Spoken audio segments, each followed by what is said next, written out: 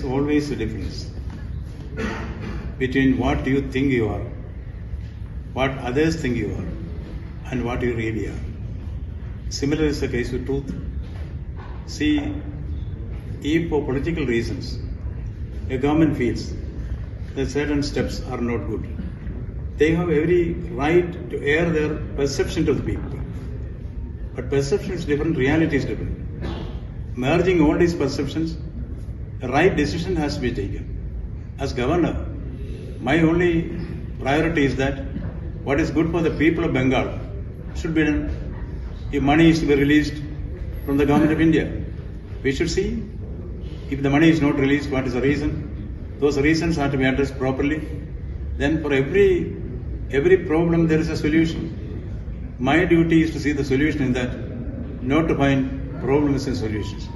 As far as this particular case is concerned, as governor, I was requested to intervene. I have intervened many times.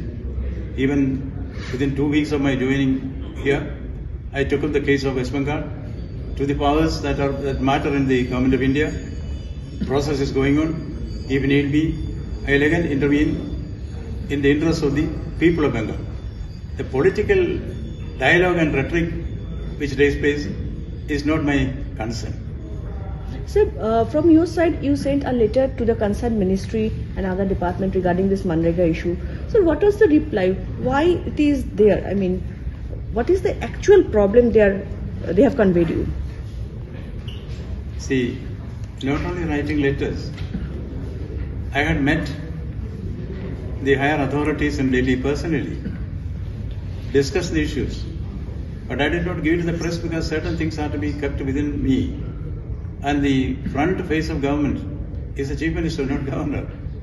I have been acting. Again, I sent out letters, replies came.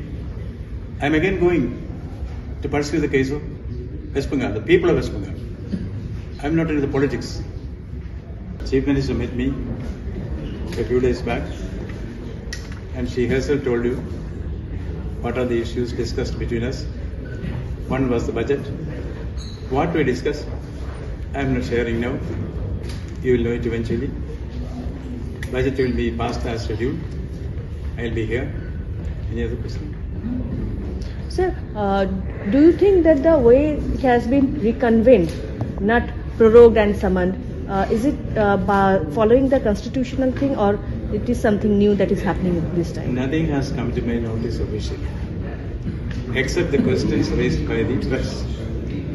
As a student of the Constitution, I understand there are two legitimate ways of dissolving the Assembly. One is prorogue, that is silent. So let me see what is the course of action proposed by the government.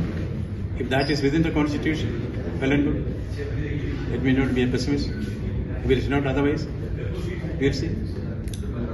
Sir, in Mayo Road, where you went just a few minutes back, you complained about some visual pollution. So don't you think that Bengal, as being a cultural state, this kind of visual pollution must be stopped?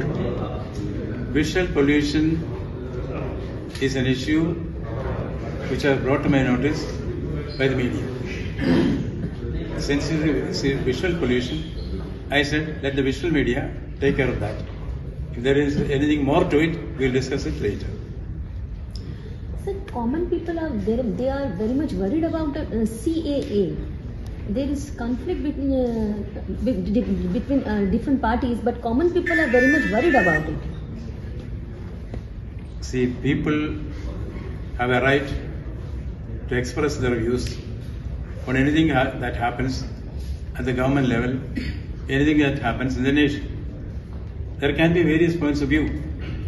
Let the points of view be expressed freely in a democratic way. Then the nation has to take care of all the views and arrive at a consensus. Democracy is ruled by consensus.